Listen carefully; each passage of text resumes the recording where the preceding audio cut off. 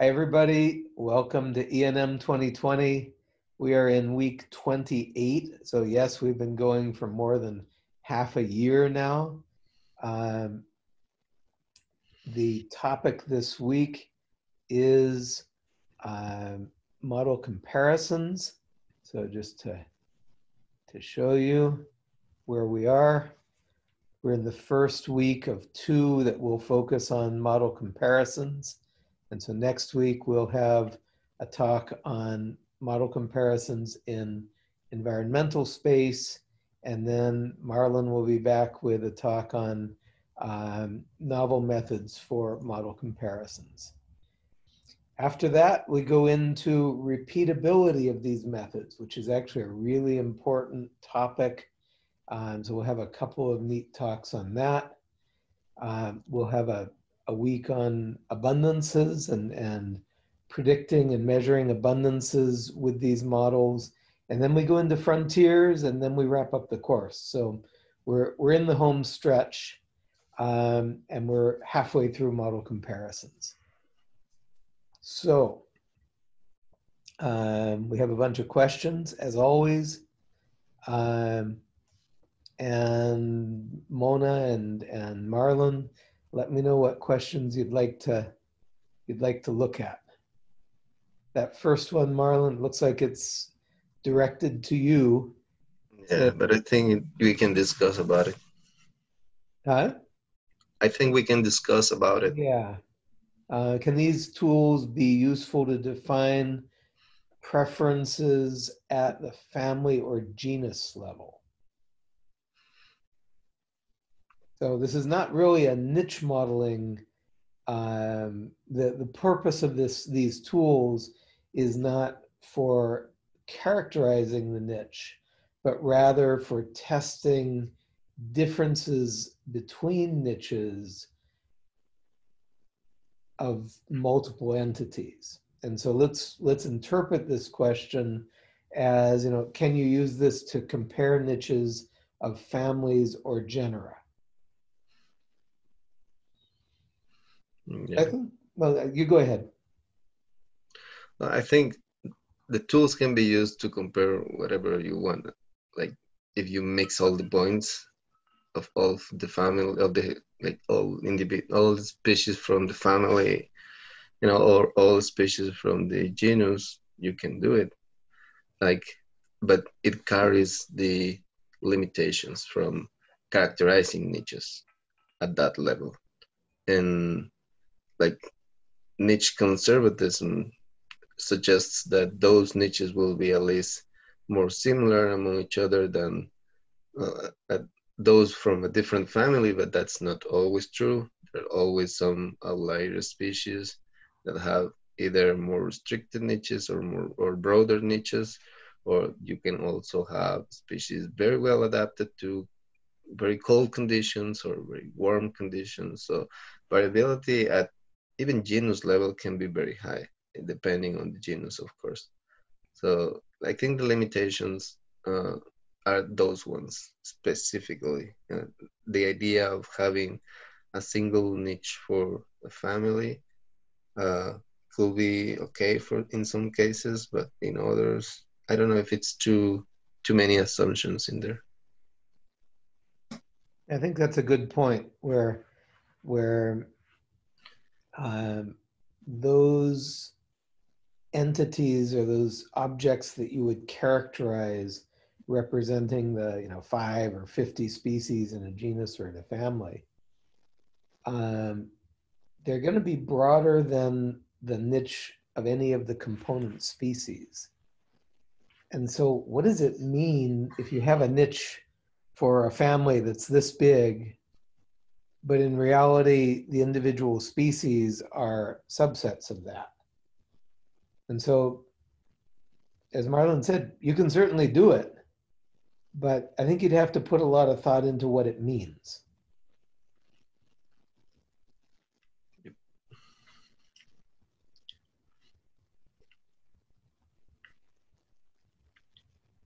Okay.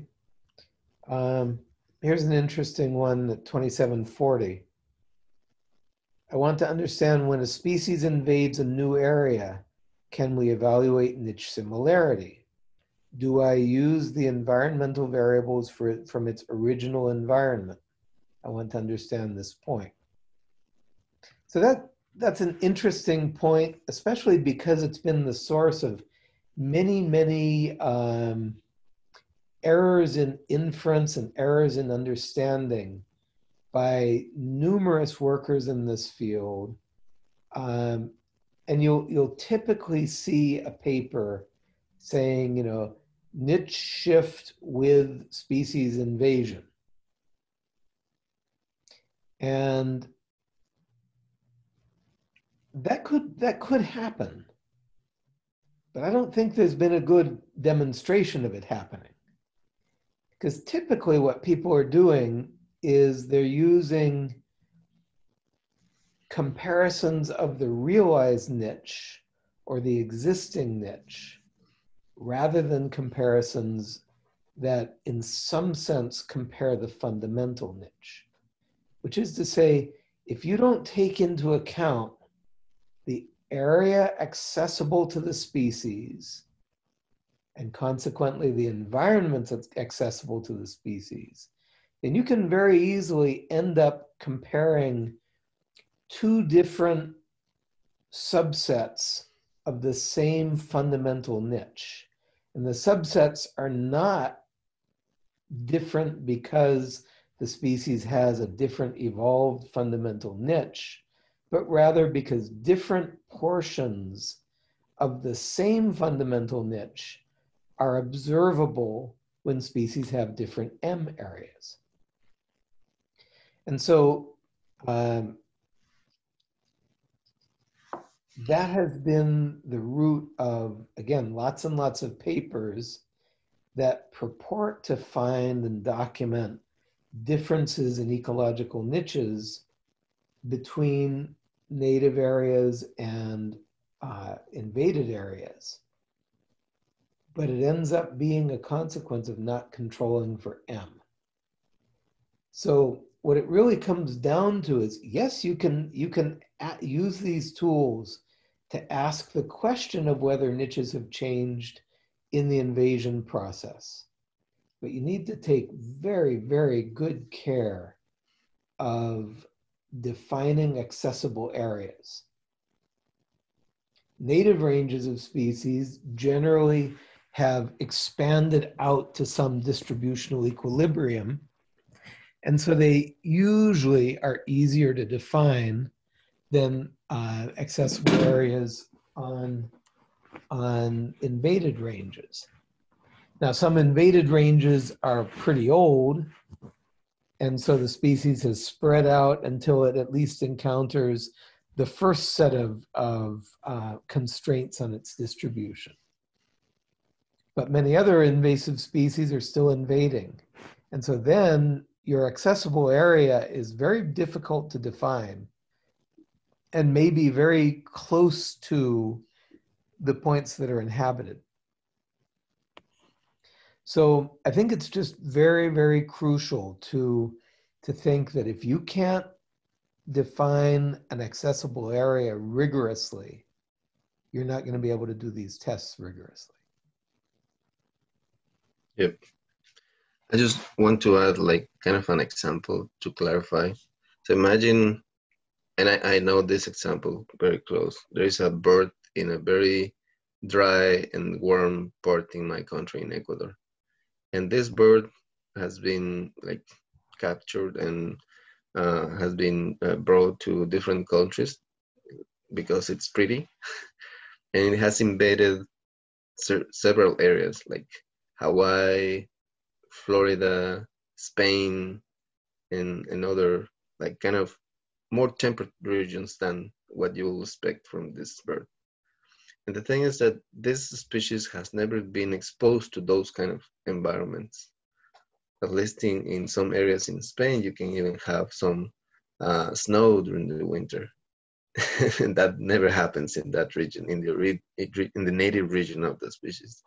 So the idea is that the species in its native area has not been exposed to all the potential environments that are part of its fundamental niche. So there's no way to characterize that fundamental niche for that species only using the native records. And when you compare that against those environments that it's invading and it's successfully invading, of course you're going to have differences. But are those available environments in the invaded ranges and in the native range comparable? I think that that's the main question there, and that makes a big difference. And that leads me to explain other like questions as well. But if you want to add something else, Mona. Well, I was going to say that, well, two things. So one, this assumption that evolution happened just because the environmental conditions are different between native and invasive, and both of you discussed this, that it could be M has increased, so now the species has access to its full fundamental niche.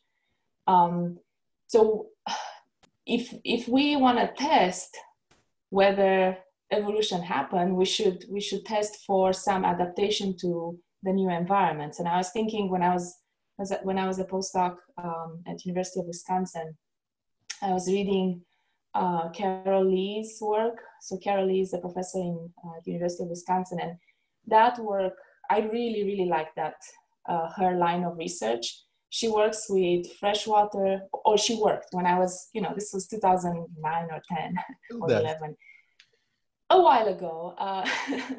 But so she has at least one study that I'm aware of, probably lots more, where she analyzed the changes in gene expression of copepod that was freshwater and invaded like brackish water, saltwater environment in North America. So from Europe to invaded US, and she was able to show changes in the ion channels. So functionally, how these the native and the invaded populations were different in their function, and they had adapted to osmoregulate in saltwater from a native freshwater population. So to me, that's amazing. We actually see how the species has adapted to its new environment. We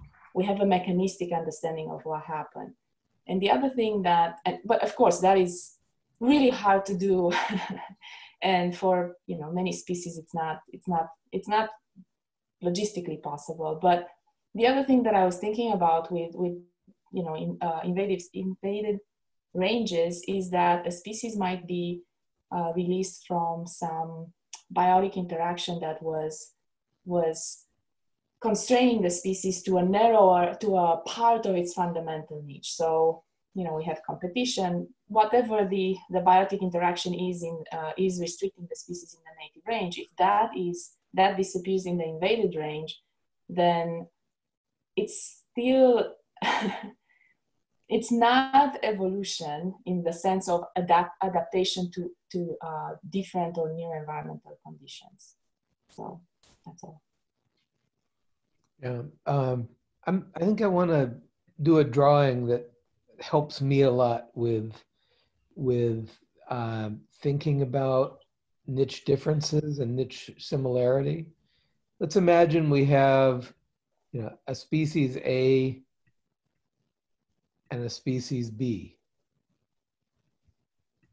and we're in some environmental space. Okay, so just imagine that this is 2 dimensions of our environment. And you can ask, are these 2 niches different? And there are numerous early papers that basically show exactly this. The 2 used portions of environmental space are different, and they concluded that there was a niche shift. Well, let me see if I can change my pen. I don't see how, but let's imagine that our accessible set of environments look like this. This is just for species A. Well, we don't really know if species A would use the environments that species B is using because it has no access to them. And so we can never observe species A under those conditions, simply because those conditions are never accessible to species A. But what if our accessible set of environments for species A looked like that? So then we know, or we at least hypothesize, that species A has all of these environments accessible to it, which is to say, in some sense, close to its distributional area. And yet species A never uses this set of environments. And you can say exactly the same set of things about species B. So to me, the crucial element in this is, and this is neglecting what Mona just mentioned about biotic interactions, okay? You basically have to assume that the Eltonian noise hypothesis holds, but distinguishing real niche difference from apparent niche difference has to include hypotheses of accessibility, has to include some dimension of M, of what the species can get to from where it is now. And so that kind of thinking framework has always helped me quite a bit, because all of the methods that you're going to look at, all the methods, the geographic space methods, the environment space methods, they all come back to this. And if there's no consideration of accessible areas and accessible environments, then it's a test for identity. And that test is not particularly useful or meaningful in establishing whether two niches have diverged. Anyhow, yeah. That's a good drawing. One other thing that I want to point out, and this is just because some of the, or many of the early publications have some different perspectives on this. But a lot of these methods come down to essentially generating a null distribution. So this would be frequency, a null distribution of some similarity coefficient when you randomize the distribution of the points or the distribution of the similarity values. And so you end up with a curve that might look like this, sorry, okay? And I bring this up because the original publication of testing niche similarity, so notice that this is high values, very similar, and this is low values, very dissimilar. The original publication, the 2008 Warren et al. Publication, focused on this tail of this distribution. So it essentially asked, are the two species that I'm comparing surprisingly similar in their niche given the background? And to me, that doesn't get at the biological point.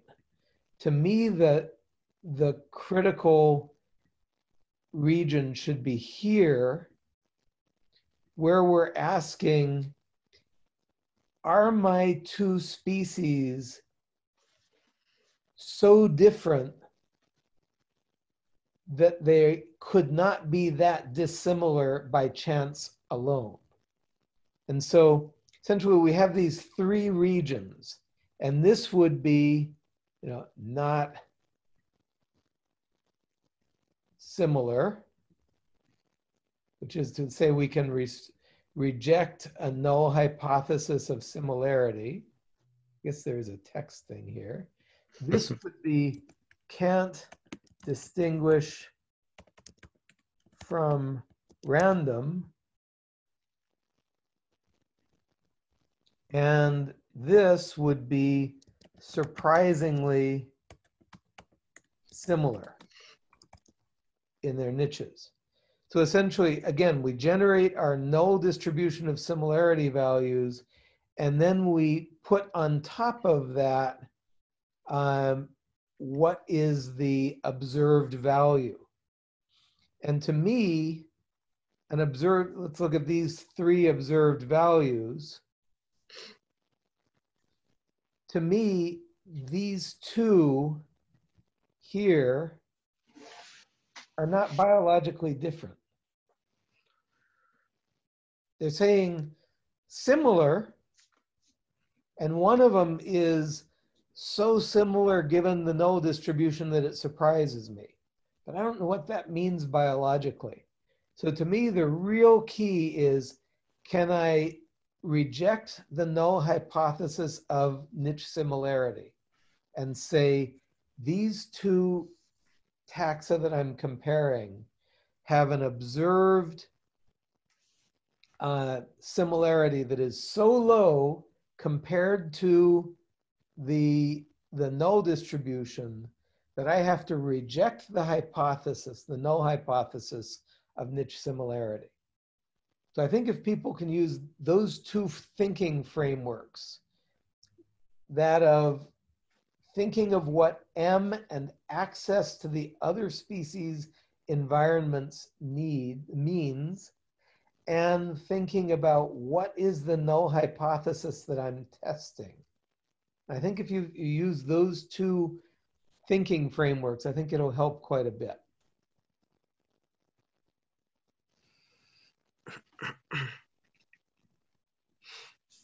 Okay, other questions?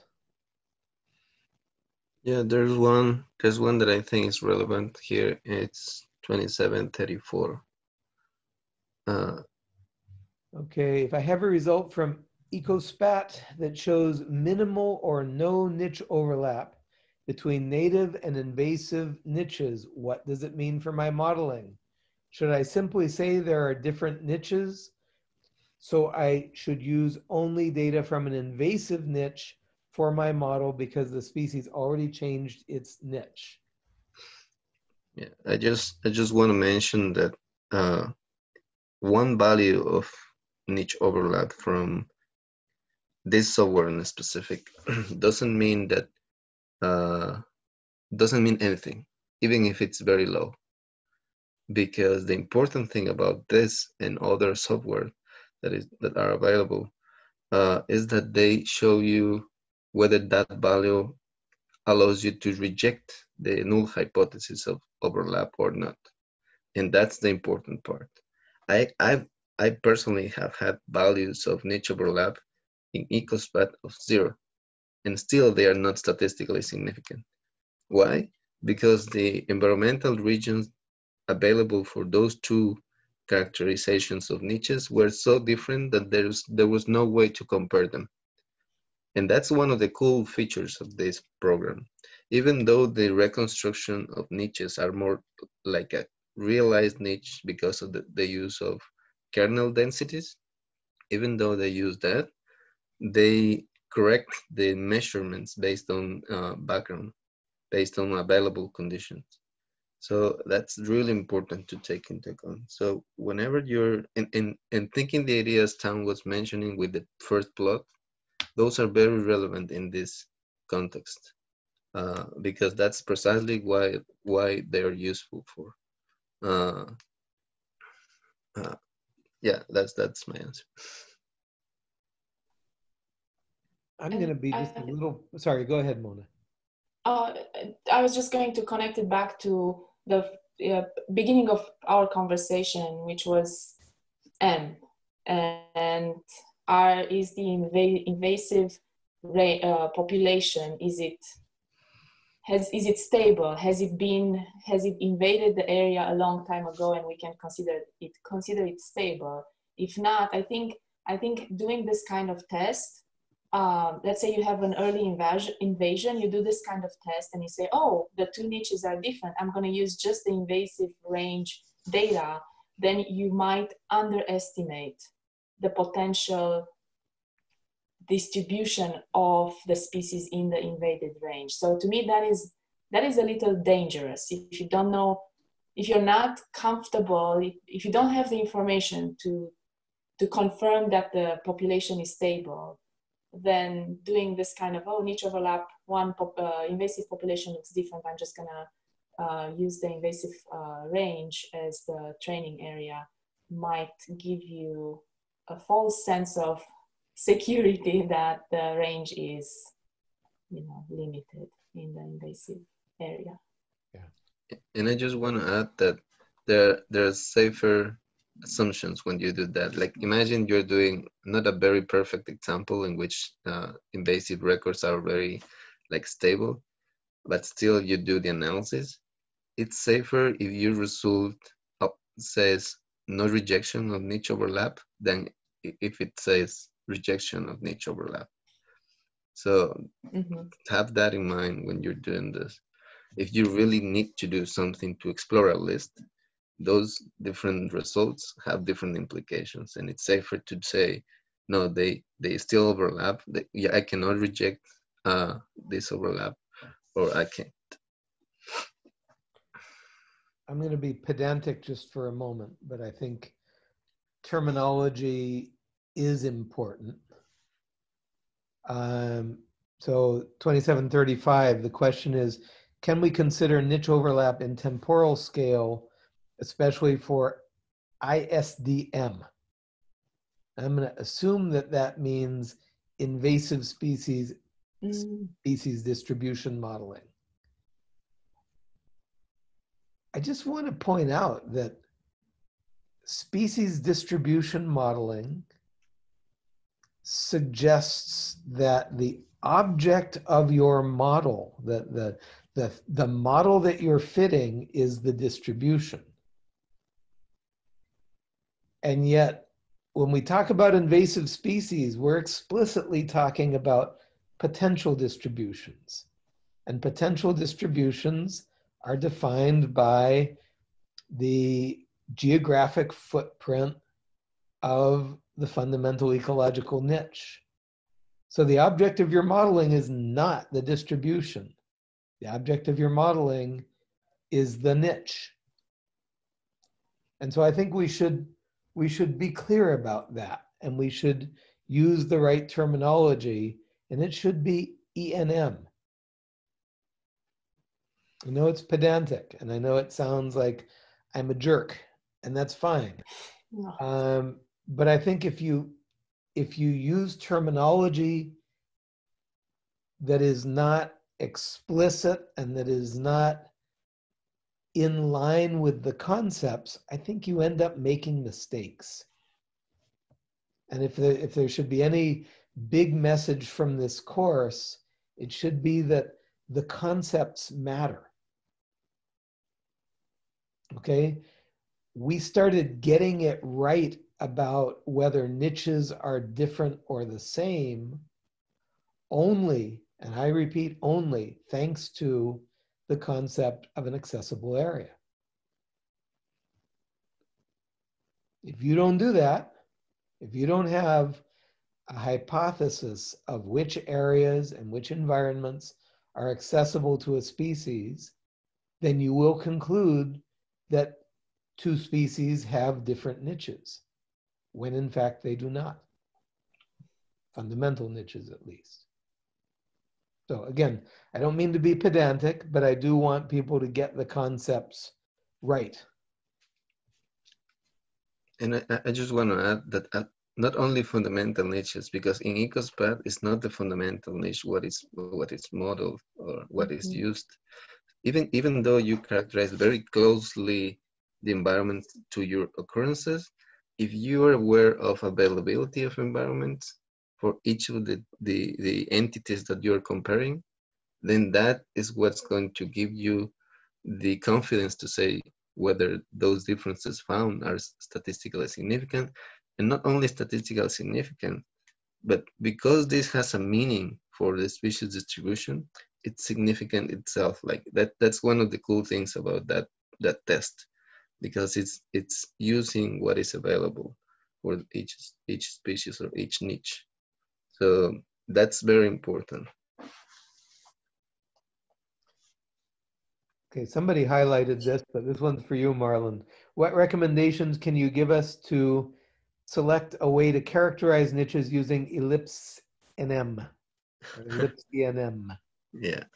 I highlighted, but then I regretted, because probably that's something that I have to talk about this week or next week. Okay, so just put it off if you want, and that way you can use slides and everything. Yeah, so yeah, you say I can show something. I can show something that can give you a better idea about that. But I can do it next week as well. It'll be in your talk. Yeah, that's true. In fact, you're supposed to give me that today, right? Right.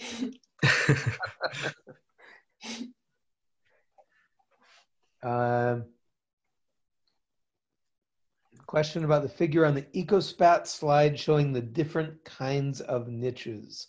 How can we identify different potential niches? Yeah, that's for me as well.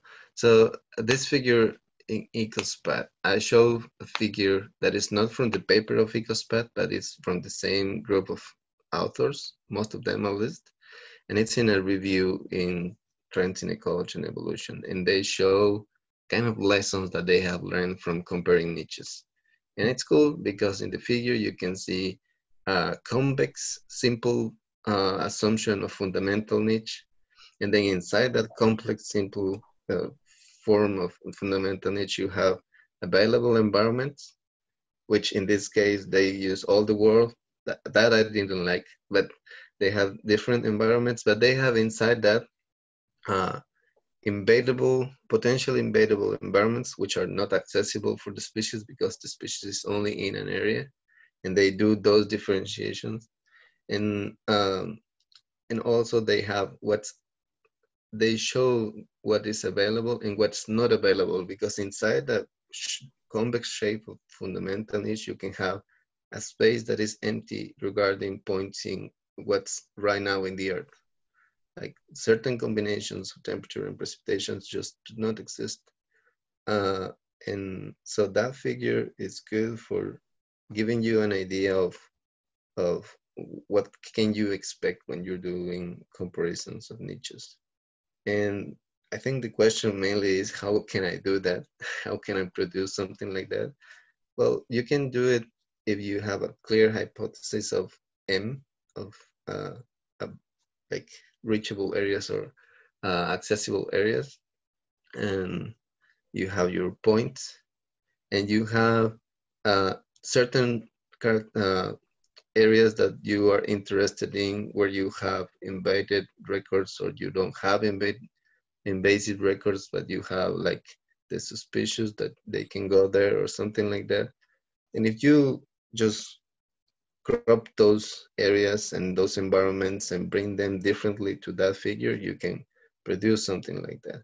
And of course, the ellipsoid can be produced also based on the centroid of your records, environmental space, and the covariance matrix. So yeah, that's the answer basically for that question.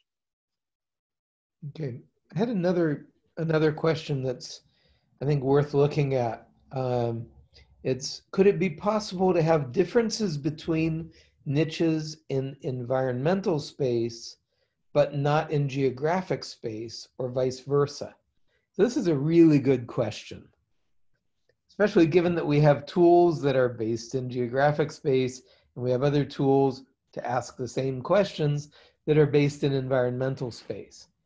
And I'm going to refer you back to probably the first or second talk in the whole course 6 months ago. But essentially what I want you to remember is this strange and indirect and nonlinear relationship between geographic and environmental spaces. So you can very easily have a huge area of geographic space that maps onto a tiny portion of environmental space. You can have a small area of geographic space that maps onto a huge area of environmental space. And you can have the same relationships in environmental space, where a small part of environmental space turns into big expanses of geography, or a large part of environmental space may be very small in its geographic representation, or may not even exist. And so you have to think that an area in one of these two spaces, or the area manifested by a particular thing, like a niche, in these two spaces does not have a direct relationship. It can be a very nonlinear relationship. It can be a non-relationship. And so in that sense, very easily you can get differences between these two perspectives on niche differentiation. And so that's a really important point to highlight, where you could imagine a big difference in the environmental space manifestation of two niches that geographically only makes the tiniest of differences, or vice versa. So most recent assessments do both geographic and environmental space assessments. But I think probably the best thing to do is to think about which matters. Now, if your study is focused on niche in terms of geographic potential, then maybe differences in environmental space that don't translate into geographic space differences, maybe those aren't very important. Maybe you could build an argument that environmental space is primordial, because that's where niches are defined. And many of us think that geographic distributions are essentially secondary constructs of niches and dispersal constraints and perhaps biotic interactions. So I think you could argue that the most appropriate comparisons are in environmental space. But I think you should think about it as regards your particular study and the particular questions that you're trying to answer. But that's a really interesting question, at least. It is. Let me just illustrate what you just said with a GIF, because this is also part of another question. I'm going to point out that Marlon made this GIF, and Jorge Soberon stole it within about 2 minutes. Sorry, Marlon, go ahead. It's just to show you how big blocks in geography can be so tiny in environmental space. Look that one, and then look that. It's even incomplete. The ones that are close to, for example, the coast or in the tropics, compared to the ones that are in very continental and temperate regions, are so big. And look at that. Look those, and look that. So that relationship, the Hutchinson duality, that Jorge talked about in the presentation, it's important to consider when you are dealing with this kind of questions. Environmental space is not necessarily represented the same way than geographic space, and it's important. How small these northern ones are. Yeah, But even some tropical regions, for example, that are big deserts or something like that, they are also small compared to other regions. And if you make this block in geographic space even smaller, I think you can see even more of this relationship. Look at Hawaii, how big but scarce is the region. Like it's all this, the Hawaiian Islands. So essentially what it comes down to is this GIF visualizes environmental heterogeneity within rectangular blocks across the Americas. And what you're seeing is that some regions have massive environmental heterogeneity, and some regions really have pretty low levels of heterogeneity. If you go the other way, like if you were to do uniform sized blocks in environmental space, do you have that as well? There you go. So now what you're going to see is the geographic footprint of different environmental regimes. And this is really cool because it gets at whether a species is a Hutchinsonian species and inhabits the whole footprint of its ecological niche, or whether a species is a classic BAM species and inhabits only a subset, which might be defined by dispersal limitations. Look at all of these ones that have North America, South America disjunctions, or that are North America, Andes, South America. Those are temperate conditions. And the whole point is probably no species is endemic to that whole three-part footprint, but probably lots of species are endemic to one chunk of that. And so this is, I mean, the Hutchinsonian duality is a fascinating entity or phenomenon in macroecology, because you can go from one space to the other and from the other back to the first space and get a different answer. Yeah, it's really interesting. And it's so interesting that you can stop doing your dissertation and start playing with these things. It's so interesting that when Marlon produced those GIFs, Jorge disappeared for 2 days and then sent us a sketch of a manuscript that was something like on the Hutchinsonian duality. He never finished it, but he was so fascinated by that pair of GIFs that he took immediately 2 days and wrote this kind of, this essay on what it means. Yeah, it's gonna be fine. There were.